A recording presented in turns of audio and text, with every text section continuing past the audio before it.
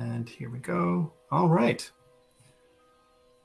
Okay, so hello and welcome to this Pop Gnosis episode of Talk Gnosis. Today we're going to be talking about the Netflix phenomenon Sandman, created by Neil Gaiman. I'm Jason Memel, and I'm joined with my co-host B. Skolnick. Say hi, B. Hello. And so if you're new to Gnosticism, the absolute shortest way I can describe it is kind of a deeper knowing that you can't learn or be taught, but you can discover through faith, mystical exploration, or my favorite, art. It can be described as you remembering something you didn't know you forgot. And a lot of older traditions have a whole cosmology of figures that are either trying to keep us from remembering or at the very least get in the way of remembering. On Pop Gnosis, we take a look at culture around us through a Gnostic lens. Sometimes the connections are direct and easy to see, and sometimes they may be lurking just underneath and need to be uncovered and with a little bit of digging. And so that's what we're doing here. And so, yeah, today we're going to talk about Sandman, which is a Netflix TV show based on a Neil Gaiman comic that he's done with a lot of other artists. And I'm going to go do a quick synopsis, and then we'll dive in. So Sandman, if you're not already aware, and also heck, even if you are, just to kind of set the stage, is about a figure named Dream. Dream is in charge of everything involved with the act of dreaming, and he's a kingdom of the world of dreams, and he has siblings who are in charge of other elements of the world, like death. They're all D-themed. A magician traps Dream in about 1910, 1920, which curses the world to decades of bad sleep. Dream escapes. He has to quest to find the fragments of his power, involving all kinds of horrible nightmares wreaking havoc in the world. He also has to figure out what to do with Rose, a woman who is a dream vortex and who could bring all of the dreaming down and maybe end the world. Alongside all of these bigger stories, we get interludes and side stories. We discover the Dream has been meeting the same person at a bar for 600 years, a person who's decided not to die. That's it. He's just decided not to die. We discover Dream of 1,000 Cats, in which humans once lived in a world controlled by cats, in which the humans changed by dreaming of a different world. We discovered the Dream was once married to Calliope, a Greek muse of inspiration who's been mishandled by mortals. So yeah, so the show covers a lot of territory.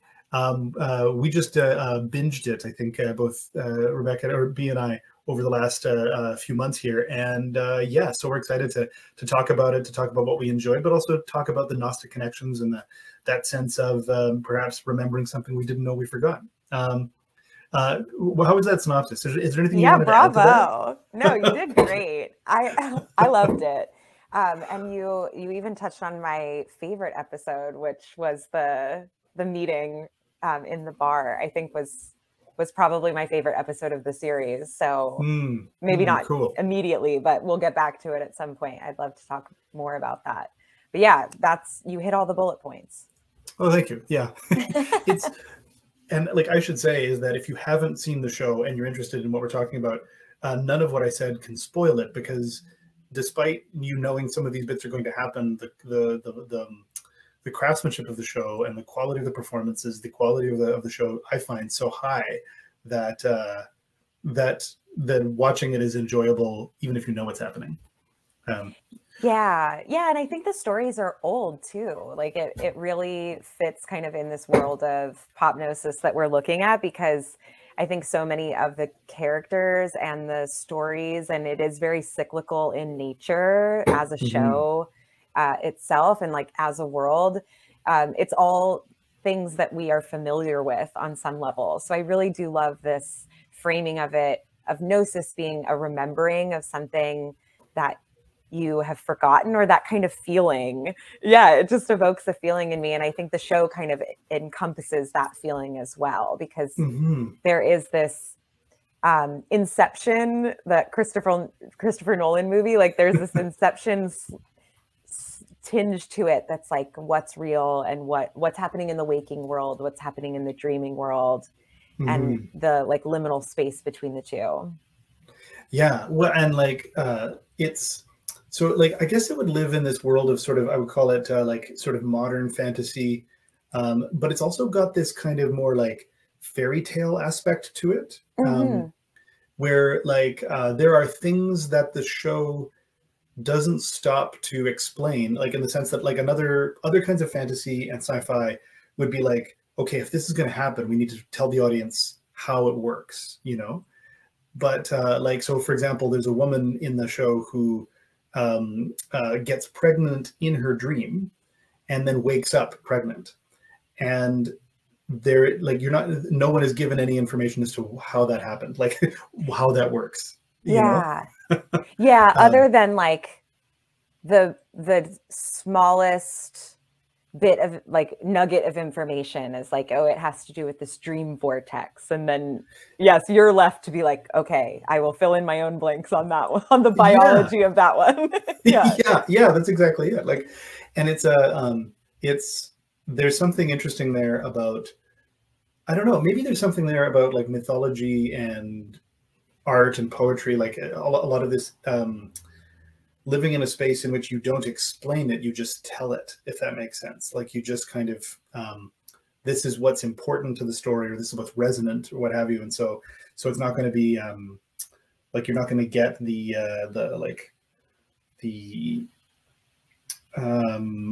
what am I trying to say here? Like a detective like explanation of it. You're not going to get it dissected for you, you know? Yeah. Well, this might be a great place to dive in, because I know you're familiar with the source material, the comics, in a way that I am not. And so that's very much a visual medium, but also written word, you know, very storybooky, or can be kind of what you're talking about. But I also think that in film or television, there is this notion of show, don't tell, like use the visual format to reveal things, that so you're not giving your characters like extraneous dialogue if you could show something visually. So I think that is a really interesting way of looking at the series as a whole, is like, how do they lean on the visual world? And then I guess my question to you would be, how does that compare to the comics? And well, so that's like, I mean, comics and adaptation have kind of had a really interesting history. There have been some works that have used comics only as a springboard, and they essentially disregard the comics as anything other than the vague concept, you know, maybe the franchise if it's popular. And then you've now got like things like the Marvel movies, which are inspired by the comics, but not often referencing a single specific book, you know? So it's more of like a general like gestalt of these characters that is kind of like clearly, you know, with borrowings from different specific books.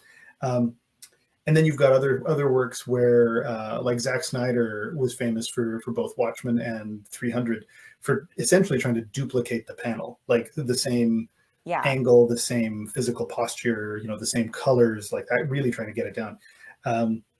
And so in all of those, I think what's interesting is that the fan is sitting there looking at it going, what am I, like, how is what I'm seeing relate to what I saw before?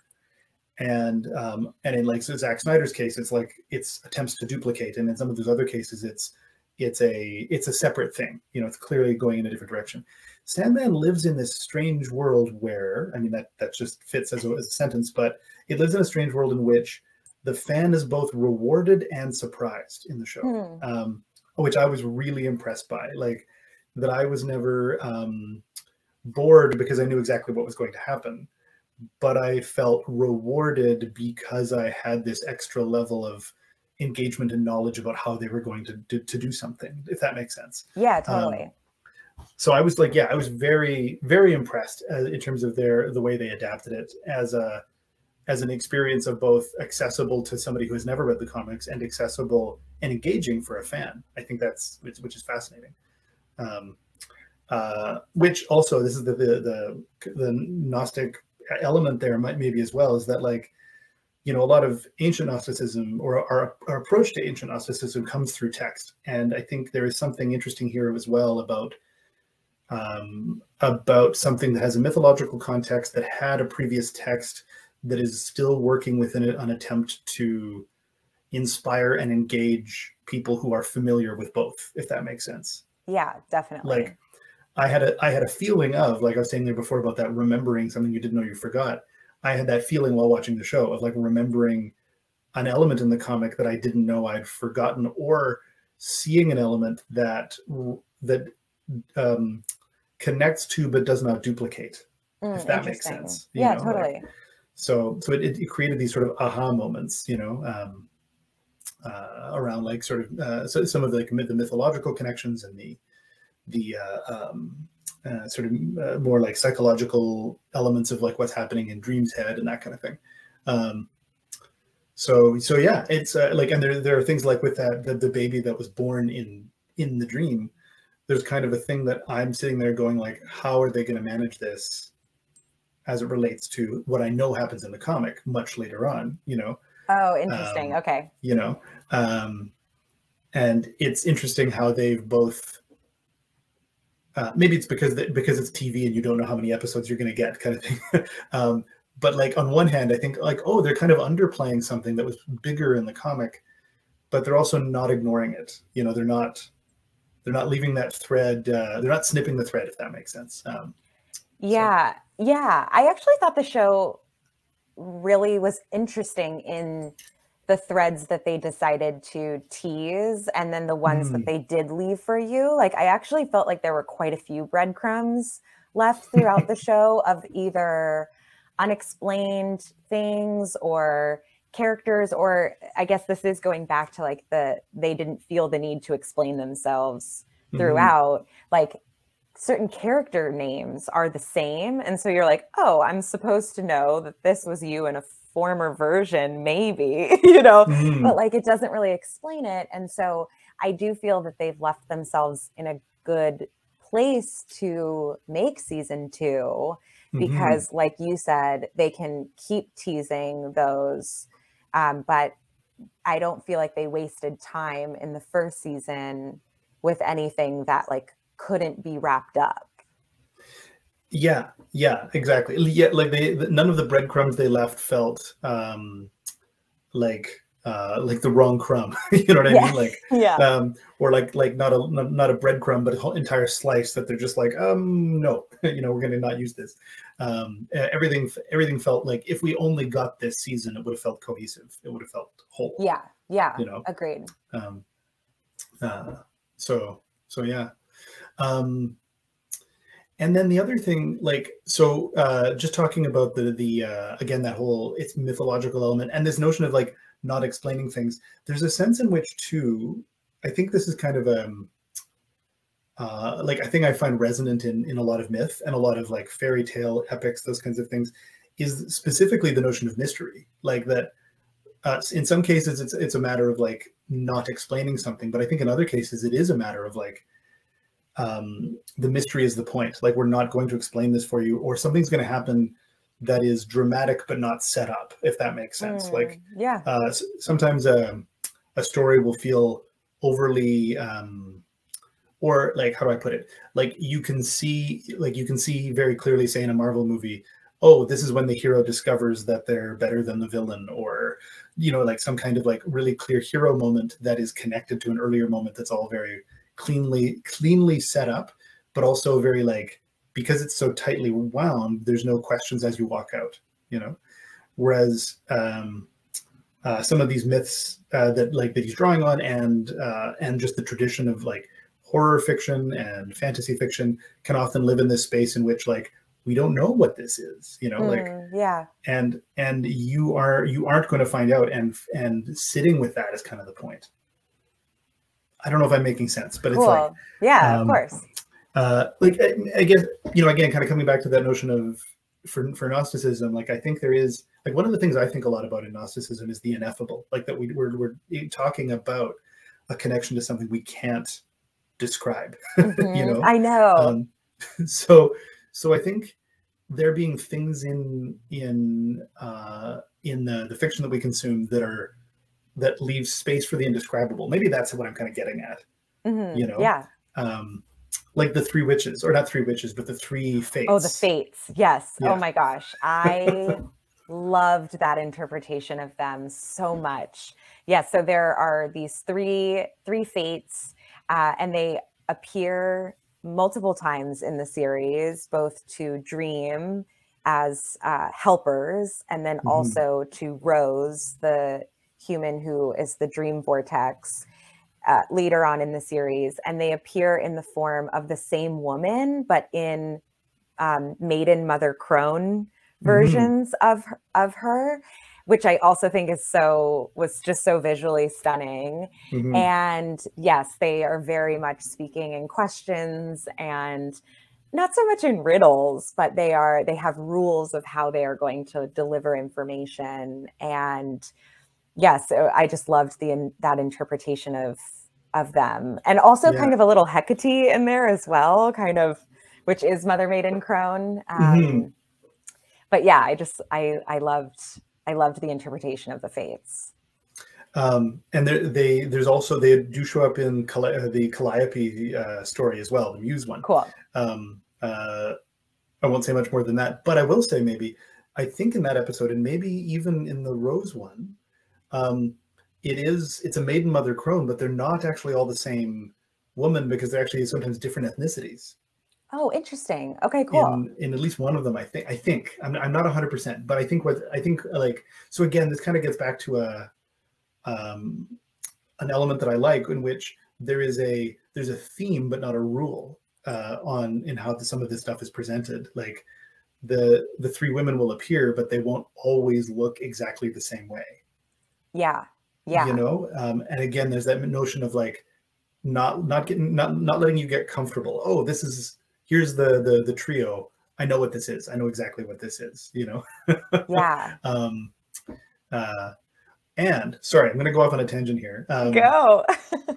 But so the maiden mother crone, I got really interested in this, and I did some googling, and like I guess the popular image we have of it, and the image that they use in Sandman, is kind of mostly traces itself back to Robert Graves, who had I think it's either the White Goddess or the Greek Myths series that he wrote, and that like current scholarship is kind of not sure that he got it right. Like in fact, like they're fairly critical that it's more of like a poetic invention more so than a historical fact in some of these cases.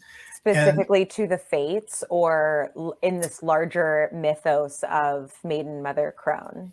The larger mythos, like the Okay. maiden mother crone, sort of feeling of it. But I've also been like watching a lot of Joseph Campbell videos and like reading works by him, and there's kind of a sense in which I'm like, whether or not there is a historical precedent for the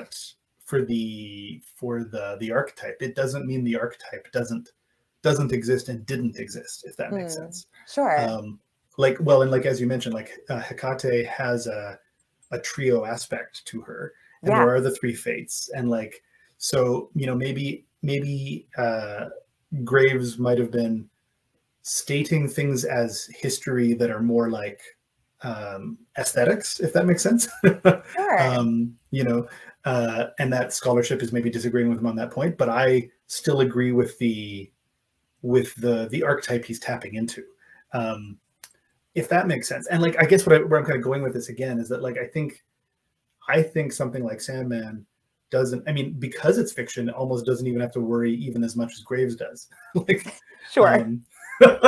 Yeah. Like, well, it's just using something that's kind of in the collective conscience to say, exactly, okay, we all understand this. I would add for the maiden mother crone, I'm not actually familiar with Graves or his work, but right off the bat, I was like, oh, interesting. I would like a female or a non-binary, like a genderless perspective kind of on this very gendered topic of maiden mother crone.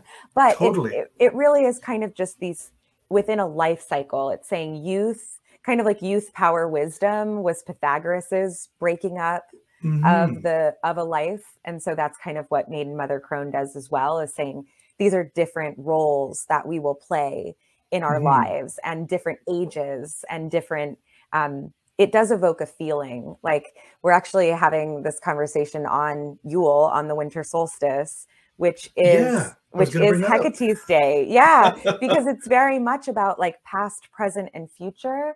And 3 does seem to be, and it's a 3-day. If you do the numerology on today, it's a 3. Yeah. So it's all very aligned. Like it does have this energy of these 3 different kind of chapters of human life or experience. So we have when we're young, or the maiden. We have when we are in our power, and that has to do with creativity as a whole, not just mother as like pregnant or childbearing, but in your creative power, what are you bringing forth? And then in the crone, you know, how when we age, like how are we turning that into wisdom? How are we allowing, especially here, like at the winter solstice in the northern hemisphere, how are we interacting with death, dying, or like the idea of being fallow? So I do think there's a lot of potent symbolism within all of those things. And like you're saying, there might not be scholarly historical, you know, information to support some of these things, but they definitely exist through myth, through story, and through like repeated symbolism. That's one of my favorite things about the soup of kind of occult or esotericism or philosophy or religion, is that you can see all of these threads like throughout culture and story. So on some level, they must be true. Like they must make sense to us or be useful. Exactly. No, I think that's exactly. Well, and I think useful versus true is the thing that I think a lot about. Sure, that's fair. You know, like because there's like religion is often myth that is trying also to be history. I find like I mean that is very reductive, and I mean I don't want to. I'm not a religious scholar, but that's okay. Here on Pop Gnosis, we are reductive. Yeah, exactly. This is the Wild West here. But that the reason I mention that is because like I often see, say, on like Gnostic subreddits or like online groups and things like that, are people kind of saying like, you know, what does Gnosticism think about this, you know, text or this religion or this like you know, theological point or what have you, as though we're talking about things that are like almost like laws, you know, like these documents that have been written in this very like sort of specific way. This is how this works, and that if you can't find that history, if you can't find that document, then it's not valid somehow, you know. And that's so like that's why I've been kind of saying like it doesn't have to be true in the sense that ancient Gnostics wrote a text that proves point A for point A to be still useful for you. I love this conversation so much. I really do. I think it's so juicy because also it just takes into account like history versus progress as well, which again, we're kind of looking in past, present, future. Like, what did they say? What's useful to us now? But like, how is it going to help us get to where we want to go? And so I totally understand the desire for historical accuracy and context. And I think it's absolutely, I'm definitely not platforming myself to say like chuck out history or anything. No. We need it. But I think that what you're talking about is so interesting because there used to be no separation between the practical and the mystical, even kind of in some of these ancient universities or early religious scholars and the people who are writing the texts that we want to talk about so badly. We're not necessarily looking at a worldview in which they separated kind of miracle or that which is ineffable from that which they could explain or codify or whatever. And now we have in our modern culture, I think we have separated those a lot.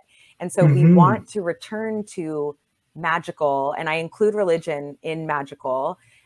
We want to return to magical spaces that require magical thinking with a logic and like with rationale that's absolutely has a place, but like does not kind of trample the magical. No, so or the poetical. Yeah, exactly. And so that is what we're talking about here, especially with a story like Sandman, which does evoke such a feeling space and an imaginative space. And I do want to talk about change as it exists in the series. Yeah. I think that's kind of what we're talking about. Okay. Yeah. So I'll get off my imaginative soapbox. But okay, so I think change in the world of Sandman is super fascinating to me. And I think it comes down to who is the storyteller and the fact that And this might be a spicy hot take, but like if God is a construct, right? Or if gods in this key, like if gods are characters that were created by humans, we inherently like to anthropomorphize our gods in our storytelling, because they take on human characteristics, they take on human form. You know, in Sandman, we do have some more fantasy forms, but for the most part, they're played by human actors looking like humans. And especially in Sandman, I have been thinking about how, so the siblings are all called the Endless. So I think you had mentioned this, that they are somehow in the hierarchy higher than gods, like they hold more power. They're kind of just these constructs, but that they are in service. They do act in service to humanity, but in some ways they are also kind of envious of the human experience or wanting to understand the human experience, which I just think now getting really meta with it, it's like human beings writing about gods wanting to be human beings and really kind of not romanticizing the human experience, but there is an element of like fascination and curiosity with being human. But then, so in this story, we see death. We see death. I definitely want to talk about her, but Desire. We haven't spoken about the sibling Desire, who shows up. And this is also kind of what I love about Sandman, is it's always weaving itself in on itself. So Desire doesn't show up in the physical form until like the last couple of episodes, but we learn that they've definitely had a hand in in what we've seen throughout the show. They've had a hand in that, even if they haven't been introduced to us. And so we find out that a lot of this kind of above the fray is really Desire wanting to mess with Dream. And so the human beings, even though they are supposedly acting in service to humans, are also kind of fodder for their gameplay, like on this higher level. So and then I guess my final thought about change is that then we also see, because I was kind of thinking, you know, Gnosticism doesn't have to be a heroic journey, and I don't think that's the only or the most potent way of storytelling necessarily. But I was thinking, like, who is the hero in this story? And you could definitely say that Dream is a hero in the story, not meaning he does good things, just meaning like he is the central figure who goes on a journey and actually does have to change in the course of that, which I also think is fascinating, because if he's a god, then how are we putting, like, wouldn't you think like gods wouldn't have to change? Gods would be these like idealized, perfect forms.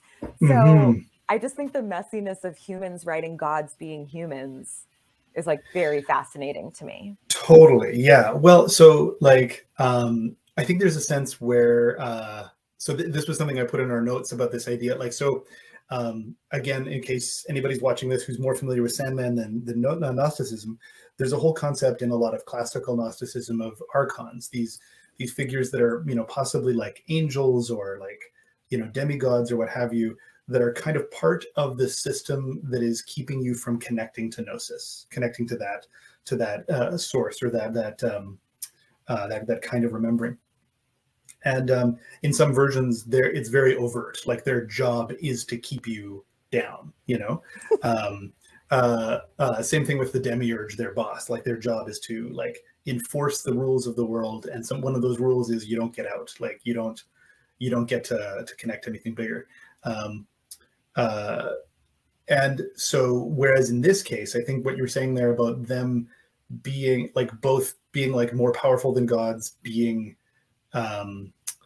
these like, you know, like hugely cosmic figures that are also somehow in service to humanity, that are like doing it because of us. and that's even a line from the show. I think Death says like, you know, we're here for them. She also has a great line. Death is a young woman, kind of in like sort of goth clothes, who's kind of like perky and fun, but also wise. And she says at one point, like, I was there when the first living thing opened its eyes, and I will be there at the end to turn out the lights and put up the chairs. The Death episode, if you have to watch one episode of Sandman, I knew we were going to get back to it because it's my favorite, is the Death episode. It's such a like sweet and interesting take on death. And the idea is that Dream, it's his sister. So Dream like reunites with Death and follows her around for a morning as she is with people while she transitions people, essentially, like takes them out of the living and back. And so he's just going about her day with her, but they are having these very interesting conversations. And then that leads right into the person that he has been meeting every 100 years for however long, because we flash way back to like 14 something. And he and Death are in a tavern together, and they overhear someone, this man basically saying, why does everyone have to die? I just won't do it. And so Death hears him, and they have this, Dream and Death have this cheeky little moment together where they say, okay, we'll grant that for him. And so Dream, who also that's this man's dream to never die. So it is this cool interplay. So Dream walks over and he's like, I'll grant you your dream based on my sister Death, who's also okayed this plan. And so you can live forever. But you have to meet with me every 100 years and tell me essentially why you still want to be alive. Like, let's see if your answer has changed the longer that you're in the world. And so then they start meeting every 100 years, and some 100 years have been kinder to this man than others. And they finally meet.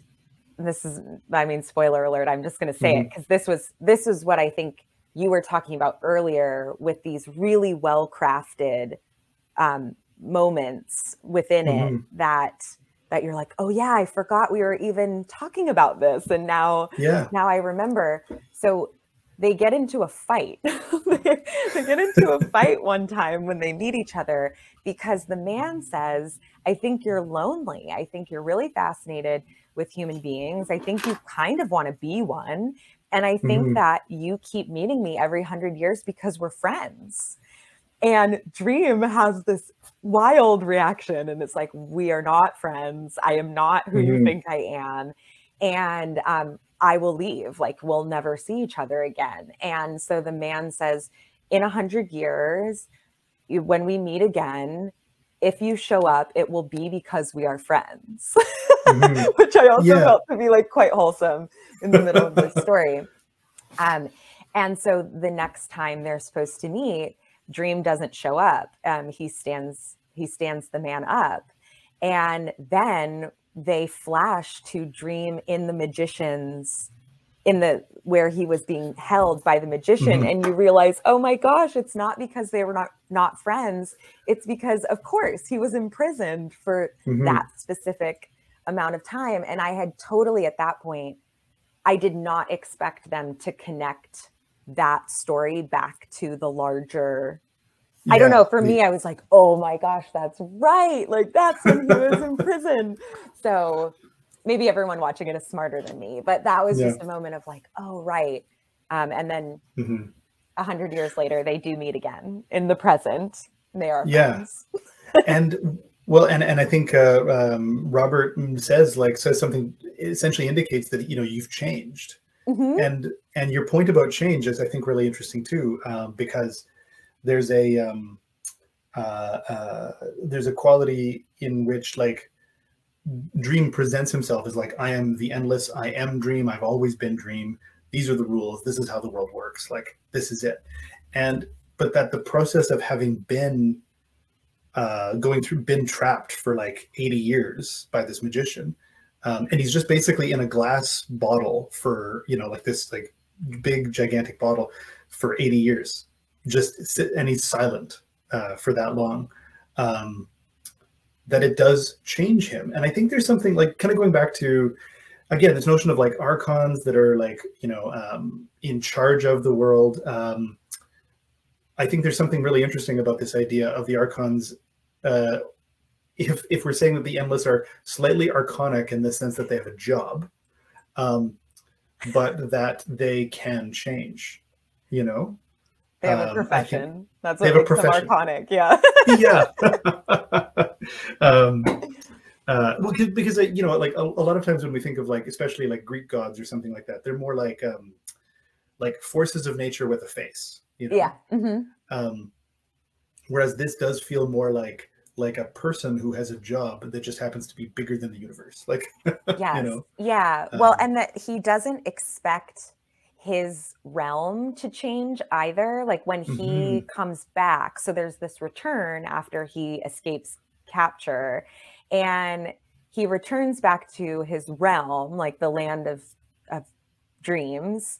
And he's very surprised to see that it has changed in his absence. And then one of his creations, so I guess like the main villain of season 1 would be the Corinthian, who is this figure who wears glasses to hide the fact that he doesn't have eyes. And what does he have instead of eyes? What does he have instead of eyes? Did I miss it? He has teeth in his eyes. Oh, yes, of course. Because the skull at the very end. Yeah. I looked and I was like, I need that skull. Like, I don't know why, but I just like, want to have that skull. That skull. Yes, he has teeth instead of eyes. Yeah. Yeah, which is so gross and weird in the CGI of it all. Yes, and he goes around taking out other people's eyes. And so there is this very interesting real world kind of, again, he belongs in the dreamland, but he's living in the waking land because dream has been captured. So nobody has been playing that, nobody's been doing his job. And so kind of when he comes back, he's surprised to see that all of his creations are kind of running amok as well. You know, okay, I'm sort of edging my way into my own hot take here. So one of the things about the Corinthian as well is like in this period the dream is trapped. It's suggested that the Corinthian has not through like magic powers in terms of making people do it, but through literally by like setting an example by being this like murderous person moving out in the human world. He's essentially inspired a community of serial killers. Yes. And there's a moment where I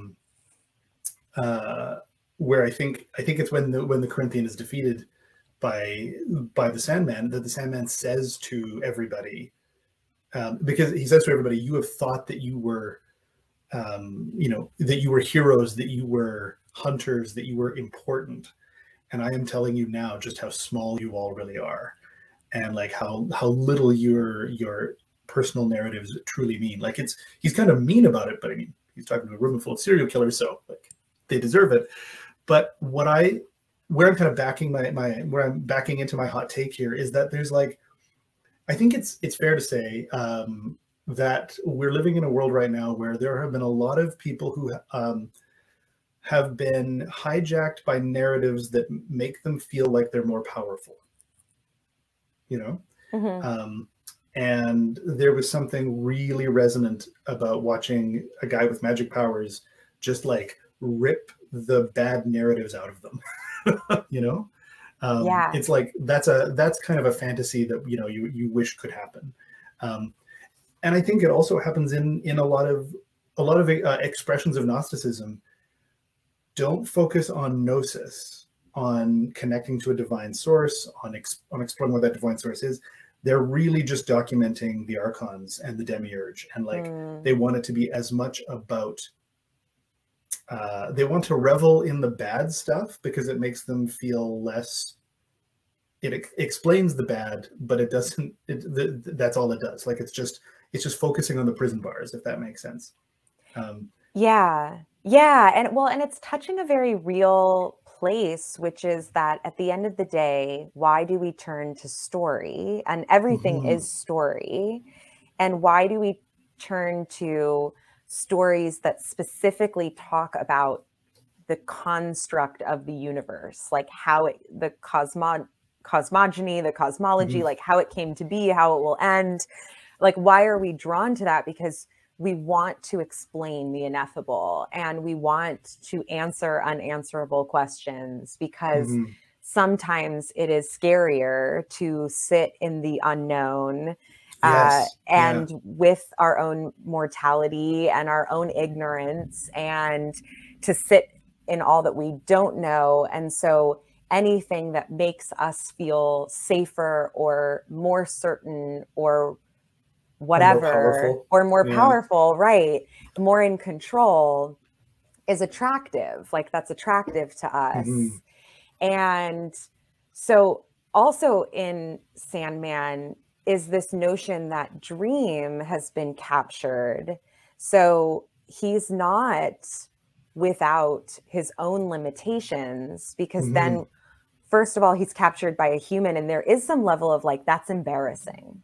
Like he can't go, you know what I mean? Like he can't go back and like tell people that he was captured by a magician for X amount of years, because somewhere in like that upper echelon of the endless, like that's embarrassing that he got caught, essentially. And then his quest at first, there are actually, it's quite nonlinear.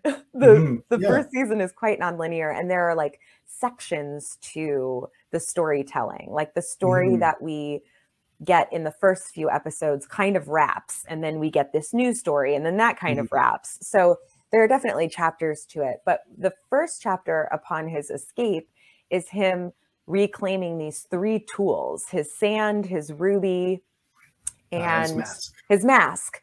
Yes. And so he has to go to different realms and try and discover like where these tools are. But essentially without them, he also isn't as powerful. So we really are watching a story of a god who has a lot of mortal properties to him, like a lot of mortal characteristics.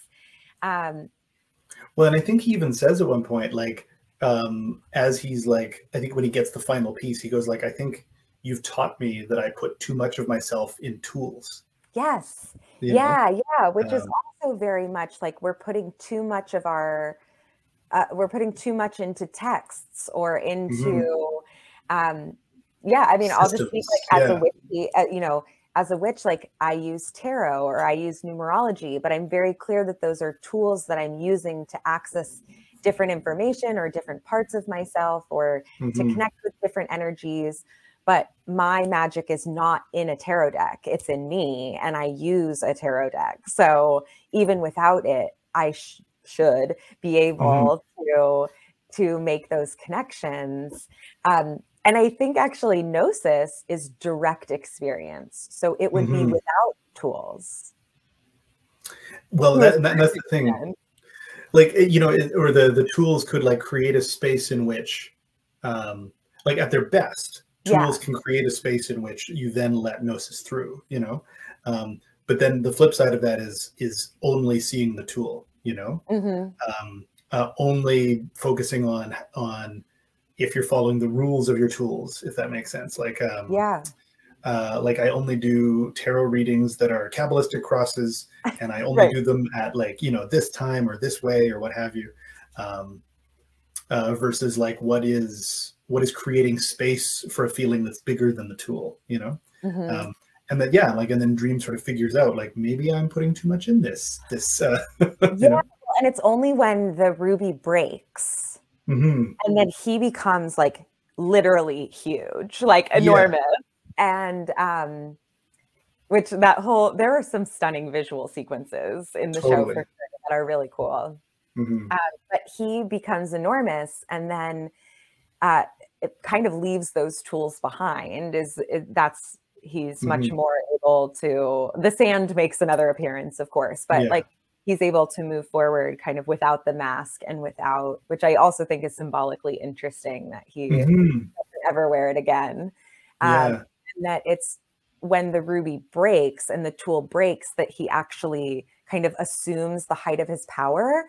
And he says, he has a line about being like the most powerful, that he like kind of returned to that raw power and not Mm-hmm. knowing what exactly to do with it, feeling kind of unsure about that. Mm-hmm. And almost like he forgot what it was like to be at his full power until the tools were literally destroyed, and he was Mm-hmm. kind of forced into that return. I don't know, there's something. Yeah.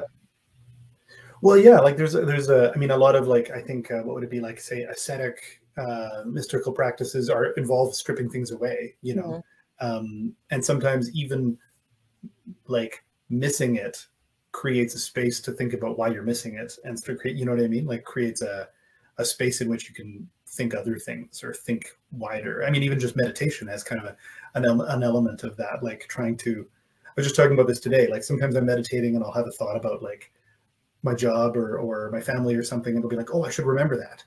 Maybe I should write it down. No, the point right now is to actually try letting go. You know? Yeah, Um, yeah, yeah. uh, Yeah, yeah. when I lead clients through a meditation, like at the beginning of readings or something, there's Mm-hmm. always a point where, you know, we touch in with the intentions that we're bringing to a space or the questions that they might be bringing, and I guide them to let those thoughts bubble up, and I just offer, maybe you catch them as they go by, but maybe you don't. You actually Mm-hmm. let them up and out, and you trust that when you need to reclaim them, that they'll be there somewhere in your ether. Mm-hmm. But that is, again, easier said than done, because we like to attach to our thoughts. Totally. Yeah. We're used to attaching to thoughts. Like in a way, meditating is like, I remember at one point I was meditating, and then like my neighbors were being loud or something, and I was like, at first I was like, oh, don't, you know, I'm trying to do something spiritual here. They should be quiet. But then I'm like, no, me stepping out of the world for a minute, I'm the one doing the weird thing, you know? Oh, yeah. Like, and me letting go of my frustration at their disturbance of my peace is a thing to let go of. You know what I mean? Like it's um Yeah, and that uh you have to be, again, providing that setting or those conditions to have a spiritual experience, mhm, mhm, instead of allowing it to be completely integrated, that no matter where you are or what's happening, you are still able to pull mhm. inwards and have that experience kind of regardless of what else is going on. Totally. I wanted to go back to your point about desire and dream and their like sibling fighting and the nature of it being like the capacity for them to be human even though they're bigger than gods. Like I want to connect back to that, but I do also want to just do a quick Patreon shout out. Yes. Before we get to some extra good stuff here, I'll just mention that doing a show like this, we can't really do it without your support. We've got like server costs and the time costs involved in building a lot of this stuff and getting the shows ready. And so if you feel like you're interested in contributing, you can contribute as little or as much as you like at patreon.com/Gnostic. I'll put it up on the screen here. And that's one way you can contribute. That's I think you can set it to however much you want, and you can set it for every time we do a thing, or you can set a max. So like whatever suits your needs, that we're good with there. We've also got paypal.me/Gnostic if you want to just do a one-time donation or like a specific lump sum. Also, you can reach most of us on social media or the internet pretty easily if you just want to reach out. And another way you can help us is literally by just sharing the show, telling other people about it. If you've got, if we've said something that you've got a question about that you want one of your friends to answer, send it to them and like start a conversation, and then, you know, get back to us, put it in the chat or put it in the like Reddit or Facebook or wherever it is you might be finding this show. So yeah, with that said, so the thing about Desire and dream. So Desire is a fascinating character. They're depicted as, I would say, non-binary would be the best way to describe it. I would definitely say that, but they are specifically gendered at one point in the show in a Okay. fascinating way that, can I spoil it? Yeah. Oh, sure. Yeah. Okay, well, so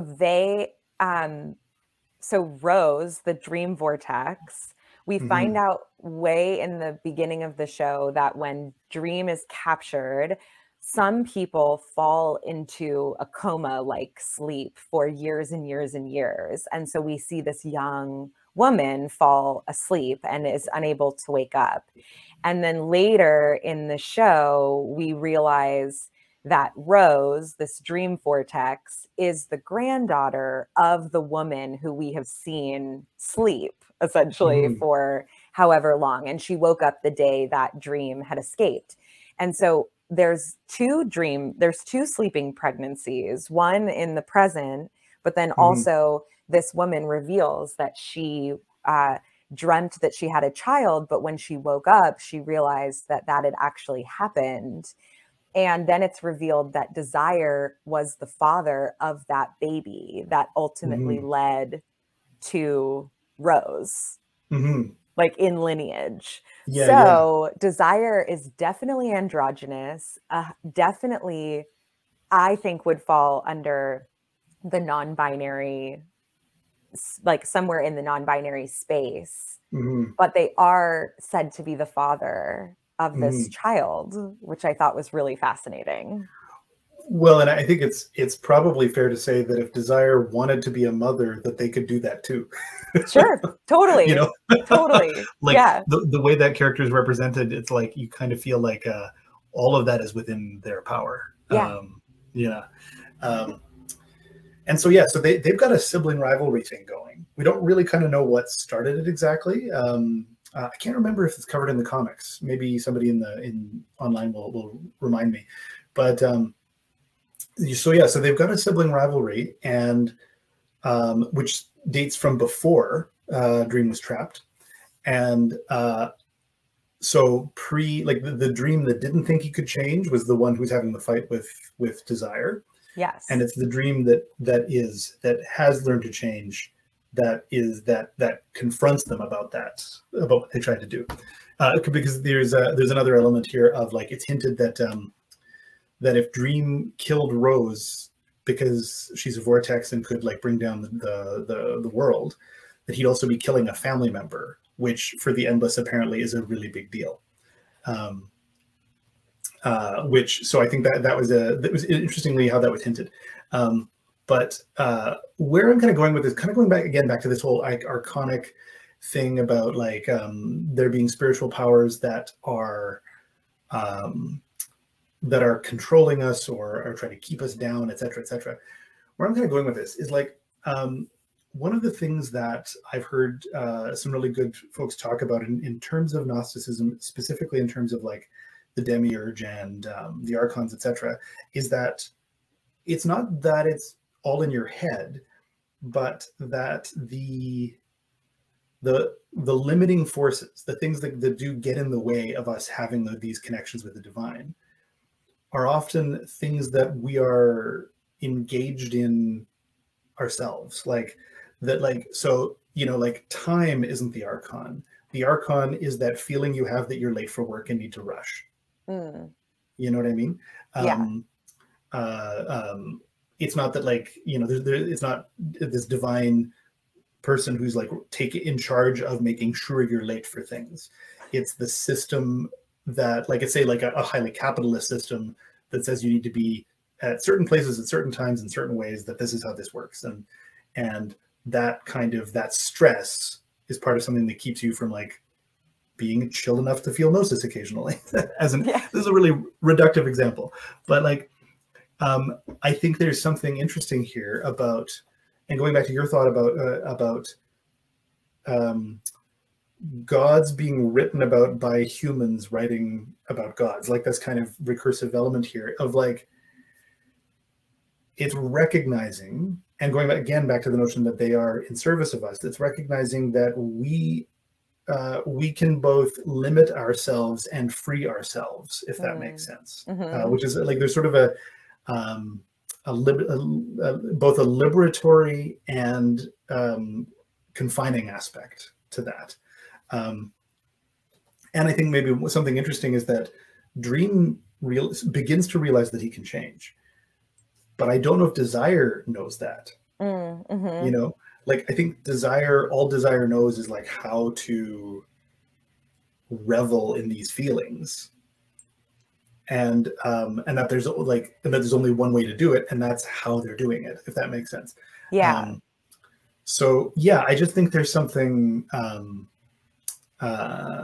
really interesting there about this sort of liberatory element of the gods changing as we change our ability to see ourselves culturally. You know what I mean? Like if you really just kind of like run wild with this, it's like the idea of the collective unconscious, the sort of dreamscape imaginarium that the gods live in, you know, somewhere on the, I don't know where it would be on the Kabbalistic tree of life. There's like sort of a layer of like where you could say that these ideas are living at, that layer doesn't enforce down on us. It is imprinted on by us upwards, if that makes sense.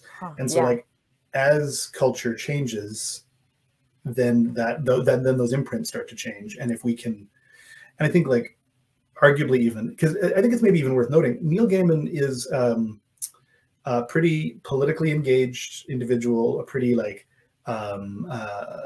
engaged in popular culture, but definitely not controlled by it, and like has a whole lot of like punches back against, say, folks who are complaining that an actor was cast with a different ethnicity or gender than what was in the comics, that kind of thing. So like Neil Gaiman, by trying to create both in the comics and then now with the show, things that have these liberatory elements, these mysterious elements that he's like trying to like add to that imprint of culture in ways that are more positive, that do lead like to more, you know, like to dream, going even back to the Maiden Mother Crone, like maybe there wasn't a historical basis the way Robert Graves might have claimed, but enough works like Sandman help create space for that in the dreamscape, if that makes sense. Yeah. I'm kind of, I don't know, I'm really rambling. I don't know if that's... No, all of these words are delicious and delightful. Okay, great. Yeah. No, I'm here for this. I think the idea of us imprinting up, because going back to my hot take that God is a construct, why did we create gods? Why did we create those characters through which, again, to see ourselves and also try and explain something that is larger than us and where we are positionally, like what's our positionality like in the world, what, you know, and our levels of interaction. But the earliest gods were to explain weather phenomenons and the sun as a god, because it's what we see in the sky every day, and the moon as another god, because that's what comes out later. So kind of going even back to like, why have we created these cultural imprints in the dreamscape? And so as we change, then our imprints also have to change. That's very God is dead. Like philosophically of me to be like, you know, God has died, and so now we need new gods.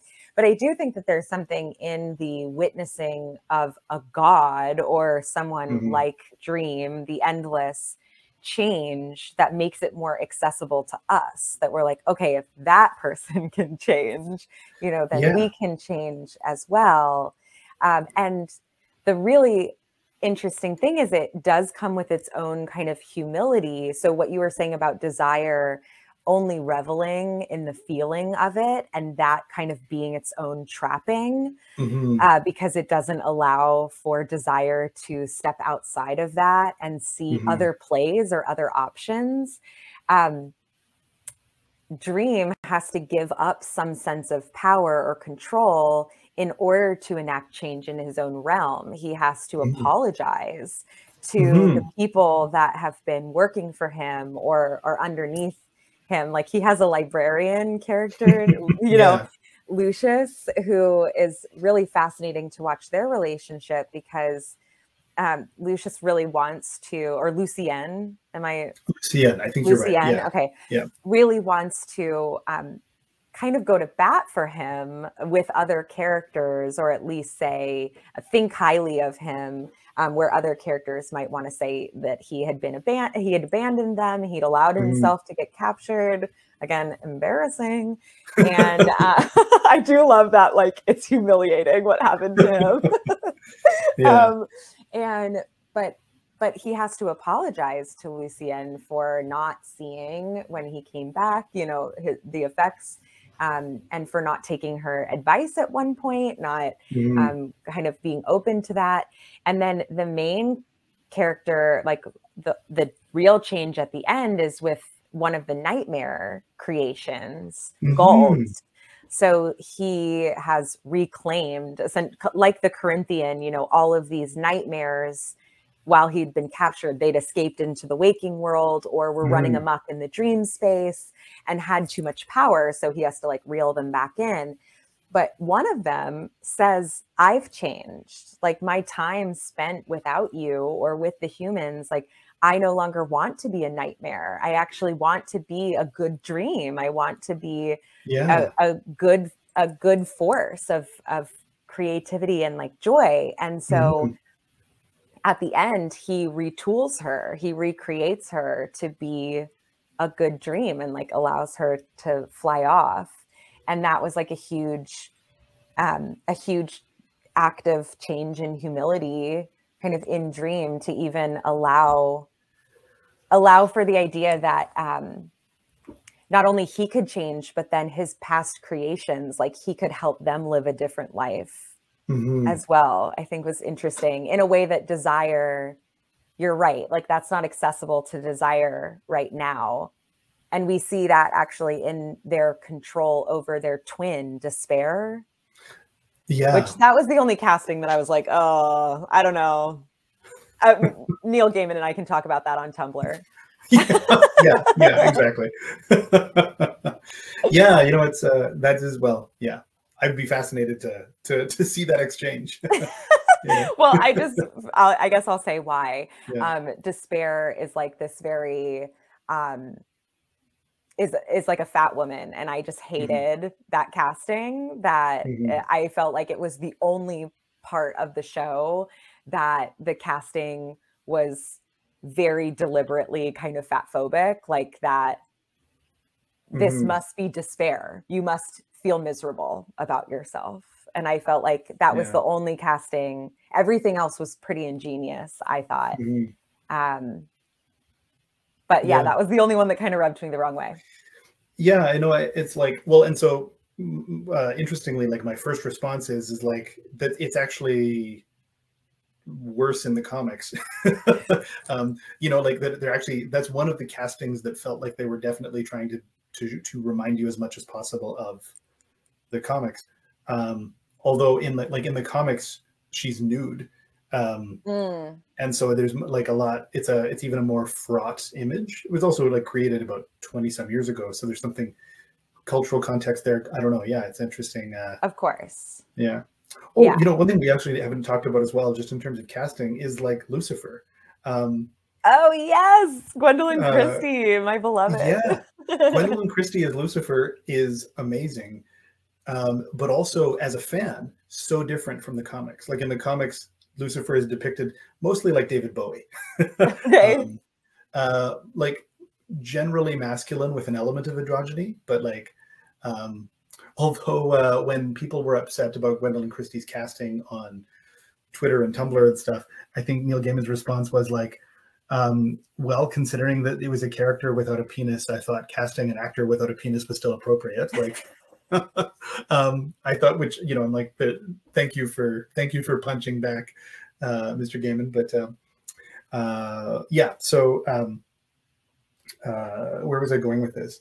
Oh yeah, well, and even Lucifer's perception of themselves and like what they have to be versus what they want to be, like, and the nature of change. Like, I think that's actually really interesting as well. Sorry, I feel like I jumped into a whole different direction there. No, with I mean, Lucifer. you kind of did, just looking at the Yeah. time. I'm like, oh yeah, we can go here. No, but I think I'm so glad that you brought up Lucifer, and especially in this notion of change, but also in this idea that the characters in the world of Sandman that we are supposed to assume, or that we would assume have kind of ultimate dominion, actually don't. And Lucifer is another example of that, like supposed to be the god of hell, essentially like the ruler of hell. But at the very end, she finds out that all of the underlings are upset that about what happened with Dream. They dueled and Dream won, and upset about this, and basically are going to force Lucifer into waging war. And so we would think like, oh, Lucifer would be in a position to shut that whole thing down. But in fact, where they leave us at the end of season 1, it looks pretty probable that they're going to go to war, or that some action will be taken. Yeah, I can't wait for season 2. Like, it's going to be like, I kind of know what's coming. I hope they go the direction of the comics, if only because I will be super impressed. Like, if it's not, I won't say anymore. I won't say anymore. Cool. But it's so cool, and it connects to this notion of change, of like what even things we think have absolute dominion can change, if they can change. There was something else you said about Lucifer. Oh shoot. Oh no, maybe, yeah. So there's something maybe to mention. I would say it's more in the first half of the season than in the second half. And this actually kind of tracks again to the comics. But the first half of the season lives in kind of a horror movie vibe. Like, there's a lot of horror elements, I would say, to them. Things that are like kind of gruesome or intense. Like when Dream is getting his sand back, he realizes that a human woman has found the sand and basically become addicted to it, and is like, lying in bed, just kept alive by dreaming, which is kind of intense. And then the thing with the the mask he goes to hell for, and that has horror elements to it just because he's going through hell. There's an interesting moment, again, in terms of like things they don't explain, where like he walks past a cell and meets a young woman, who says that they were lovers. And in the moment, as he passes by, so I can't remember the actor's name who plays Sandman. I should have checked this. Tom Sturridge. Tom Sturridge. In that moment when Dream is walking by, he's not played by Tom Sturridge. He's played by a black actor. Because the woman in the cage is black, which also connects to this idea that the endless are reflections of those that are engaged with them, which also connects to the dream of 1,000 cats. We haven't even talked about that. I know. That, like, you meet, without giving away too much, I think I kind of said that it's like about humans dreaming a different world that creates the world we're living in. Oh man. Okay. All right. Okay. Let me see if I can wrangle these thoughts together. First thing is that just to connect back to the dream changing themselves, is Dream is a cat in the dream of 1,000 cats. You meet Dream as a cat, which is amazing all by itself. But there is, like, going back to this notion of change, and this notion of like us imprinting upwards. That's kind of the premise of Dream of 1,000 Cats, is that the humans are living in a world that cats control. The cats are huge. The cats are big as houses, and humans are these little like servants of them and playthings of them. And then like like a human gets an idea and says, if we dream of a world where that is different from this one, we'll get that. And it says that, basically things change because 1,000 humans dreamed something different. And that not only is it like that it's not that the world was one thing and became another thing. It's that dream literally made it a different world in which the humans have always been in control. So there's a sense of like, like maybe we need to start thinking about what dreams we're putting into the air, Again, in that liberatory element, like how maybe if we dream. And it's also kind of why I do push against versions of Gnosticism that are only focused on archons, on conspiracies, on like the just how, like, you know, how the world is terrible and it's the demiurge keeping you down, because it never makes space for a good dream. You know what I mean? A good, like a sense of like what we're trying to reach beyond that. Yeah. Sorry, I went on a whole tangent there. No, it's so great. I think there's actually so much social justice and that, like, using that umbrella. There's so much theory, and there's so much written about the way to a different world is through an imaginative dream space, that we need to be able to imagine it first in order to then close the gap between what we have now, like what is reality reflecting now, and what will we like it to reflect. So I think there's a lot of legitimate political theory that would support that claim of dreaming as a way to progress. Oh, completely. Like, in fact, I think it's true that seatbelts got easier to normalize when like Hollywood started having people put on their seatbelts every time they got in the car. I'm sure that's true. Like, yeah. You know, and that I've even heard some of them talk about like an idea around climate change, that if we started representing people just behaving more climate conscious in our popular fiction, without the fiction being about that, just as an element inside it, that it will normalize the conversation, you know. So representation matters. Like, it literally does. It literally does. No, I said that very flippantly, but I do believe that. Yeah, me too. Me too. Yes. Yeah. I'll maybe throw out a few last crumbs that are in my head here. Is that like, yeah, I have one too. Oh, great. There's a thought that that often sometimes comes up when you discuss these ideas of like the archons as, you know, you feeling stressed about your time, that kind of thing, is that people are like, oh, you're just making it all psychology. You're just psychologizing it. And I think I'm not, but what I think I am trying to do is I'm trying to engage as a modern person in the world with a way of engaging with the forces that are interacting with me that doesn't require for me like a much sort of bigger step, and also kind of maybe can let in some narratives that I'm not comfortable with, like that can lead to ideas of like time as a literal policeman that's like trying to make my life suck, if that makes sense. I think that's actually maybe kind of a dangerous image, because then it lets me blame the god for that and not, you know, not engage with my own choices. But all of this is also the reason I'm going here is because a quote I always keep bringing up on this subject is that I think the occultist Lon Milo Duquette said once, he goes, yes, of course it's all in your head. You just have no idea how big your head is.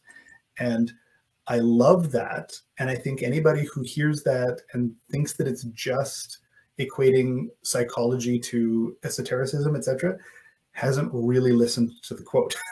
Like, you have no idea how big your head is. It's so much bigger than anything you're thinking right now. Like, you know? Yeah. What is that artwork that's like the layers and somebody peeking behind? Oh, you mean Terrible. like that sort of classic Gnostic image kind of thing? Yeah, like a guy kind of pushing his way through. Yeah. Yeah, but the whole thing is his head on both sides. Yeah. So it's not just like what he's seeing. Yeah, that's what that made me think of. I mean, like, there's a part of heck, even to tie right back into Gnosticism, if like we're all connected to the divine spark, then we are all a piece of the divine experiencing itself. So it is all one big head anyway. It is. Yeah. Yes. So yeah, that was just kind of a last piece I wanted to throw there. And also maybe to say that, to like a little bit of advocacy here is that, like, yeah, if you are thinking as a Gnostic, as an esotericist, you know, like, think about the idea that some of these forces, particularly the ones maybe that are more negative, that they can change, and you can be part of changing them. Yeah. Yeah. Well, and also I thought you brought up a really good point about it all being in your head. One of my kind of like the something stuck in my teeth about Gnosticism is kind of, and a lot of religions do this and a lot of philosophies do this, is kind of damn the body and say, oh, it's a flesh prison, or here, like, you know, whatever you want to call it. And so I think what we've been talking about, there is a feeling portion of gnosis that is really easy to intellectualize. But if you don't, then it is a feeling. It exists in the body. I'm even kind of like shaking my shoulders a little bit just talking about it. And feelings, to my knowledge, are fleeting physical experiences. So not only is our human form, like, we are not the body, but we are also not the body. So to demonize it will always kind of separate you from it in a way that might also not be the healthiest of choices. Like, you'll inherently be working with a dissociated sense of self. And then also, you know, this is how we experience this world as well. So if we're talking about not intellectualizing philosophy, like, it needs to become an embodied, integrated thing. So how you are viewing some of these more esoteric concepts is also how you're going to be entering the world. So I think going back to that, like, serial killer convention, a lot of what Dream, I felt, was saying to them was like, you've let somebody tell you you're doing good things and you are not. Like, you are not doing good things and you are creating harm. And then you see all of those people walk away. Some feel remorse, some have to, trigger warning, kill themselves because they can't live with what they have done. It's like he really did kind of pull back the curtain. And behind these narratives that you're telling yourself, like, can you actually stand behind what you've done? Like, how you've embodied your own philosophy, essentially. Yeah. Oh, yeah. That's huge. Yeah. That is huge. Yeah. Yeah. So like, are you? Yeah. Go ahead. Yeah. Well, no, you go. No, finish your thought, because I think you were going somewhere interesting. Oh, well, I was just going to say, you know, it's great to wax poetic about all of these things, but then you have to be with the kind of person that you are in the world, because we can also tell stories all day, but we only have this. We only have what we're experiencing. And so, yeah, like, how are you embodying your own philosophies? That's great. I've got more thoughts on that, but I feel like that's such a good ending line. I don't want to I don't want to go there. I'm sure we'll come back. Maybe the glib version of it is that I think world-hating Gnosticism started because somebody was like hungry and it distracted them from trying to focus on gnosis, and then they're like, damn this body.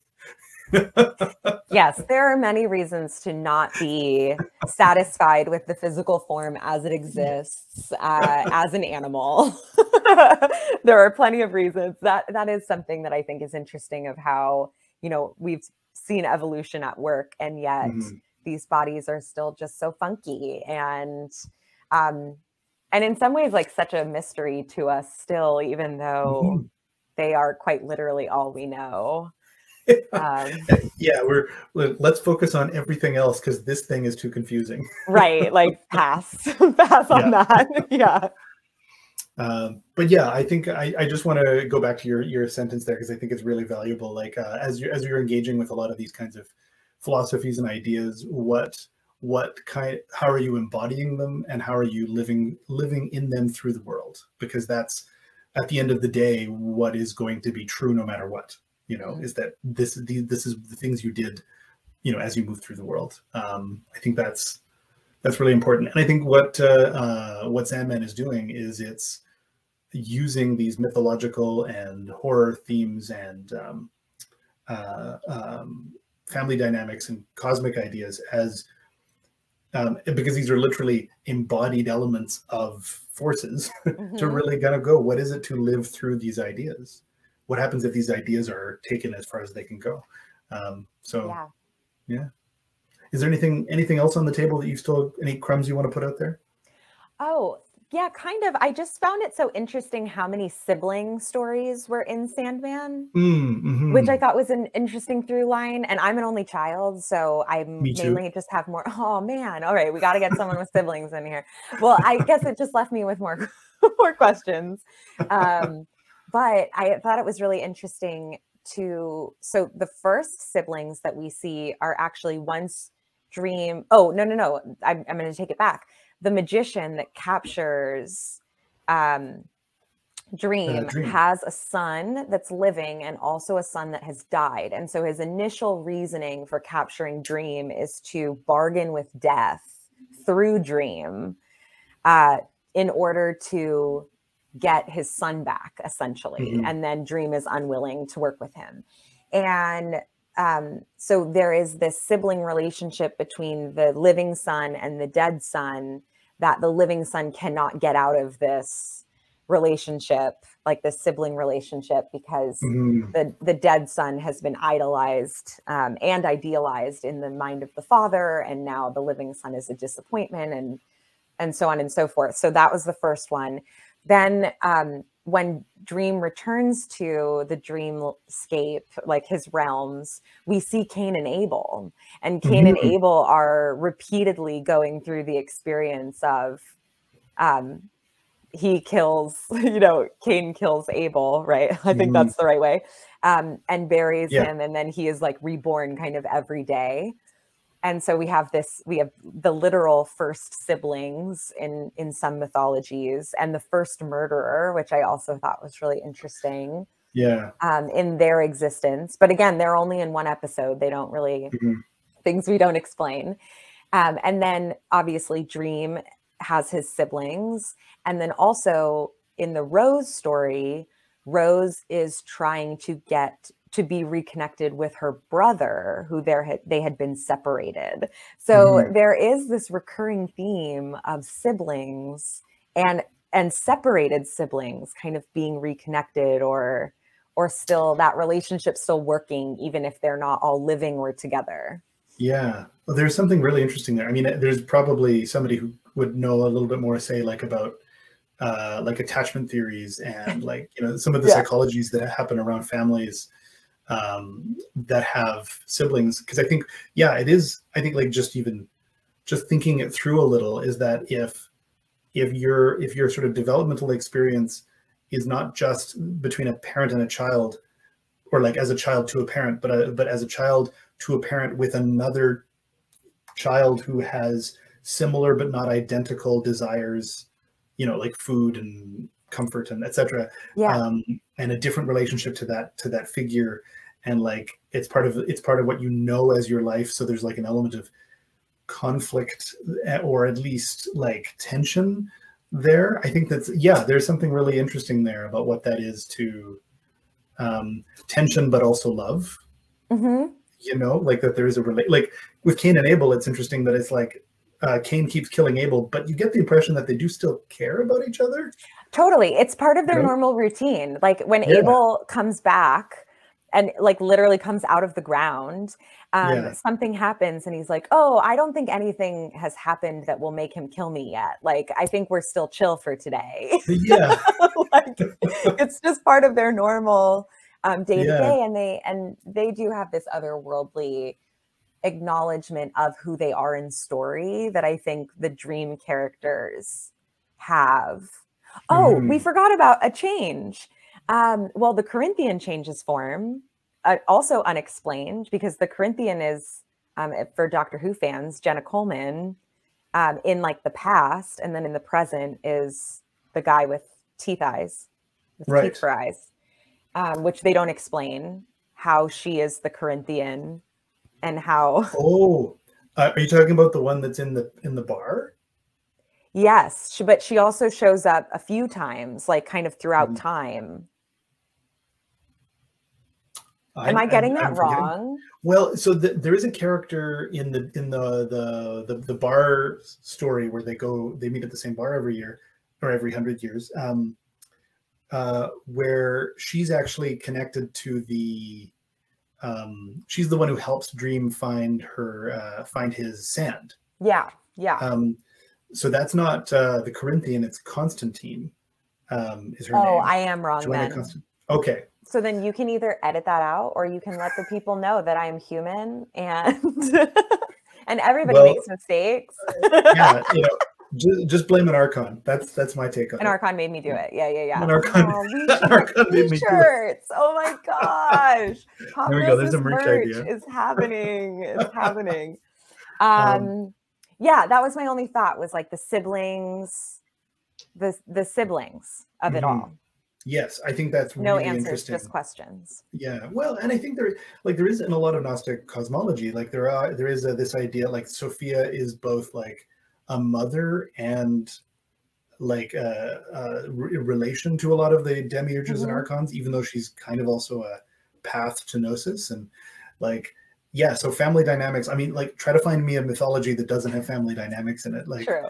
It again, it's that thing of like echoing, you know, imprinting upwards, you know, like we live in a world of family dynamics, and so we engage with a world in family dynamics, like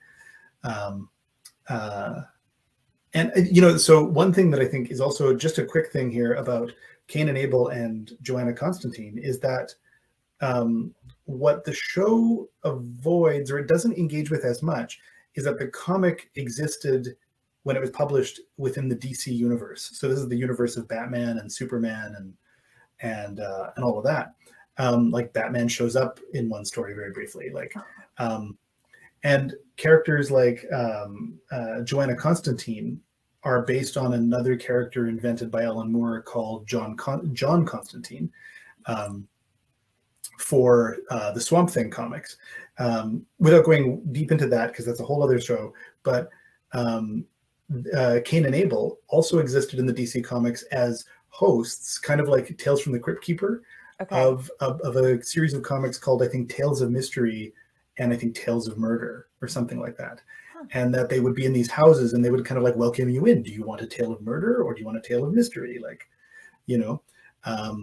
Oh, that's cool. So, okay, so this is full circle back to your, like, there's reward for people who are familiar, like they're like Easter eggs almost in this larger thing, but that it wouldn't, unless you're me and you just think everyone's the Corinthian, it wouldn't bother you.